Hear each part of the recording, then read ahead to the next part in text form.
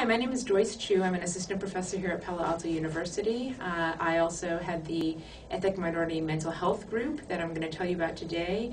I also play another role in that I direct the Diversity and Community Mental Health program, so I can also answer any questions about that.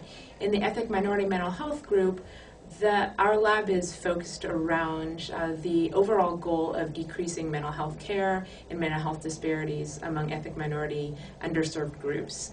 We have a subspecialty in Asian Americans, although students with other interests in other ethnic minority groups like Russian Americans or Latinos have also found a home and a place to explore their research interests in EMH. I also have subspecialties in geriatrics, and in mood disorders and depression, like depression and suicide. So you'll see that a lot of the projects that students are involved in will focus around those subspecialties as well. Some examples of projects that students have been involved in are, for example, looking at ethnic and gender differences on emotion coping, specifically rumination, and social supports as related to depression.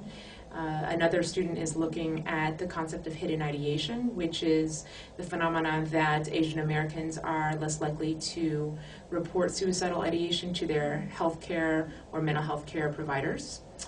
And trying to actually capture that with a pretty unique methodology.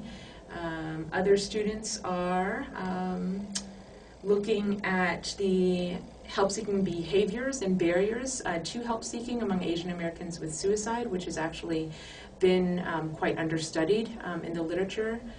And an example of a student who's looking at a non-Asian American group is someone who is looking at acculturation and family conflict among former Soviet refugees.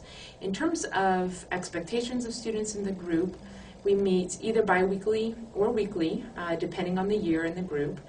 In your second year, you would be doing an independent research project where my goal is for everybody to present at a professional conference and also to write a paper for journal publication together, and to have that happen in your entire second year if the data works out.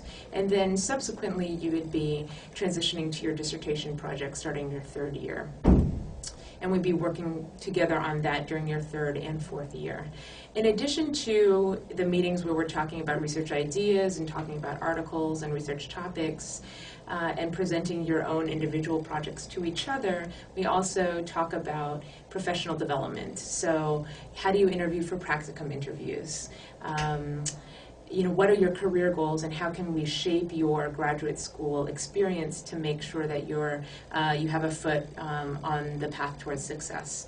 I really envision EMH as your home at Palo Alto University, a place where you are mentored and guided through the entire process, and a place where you can kind of talk about all the difficulties that you experience. So I welcome your application if anyone is interested, and thank you very much.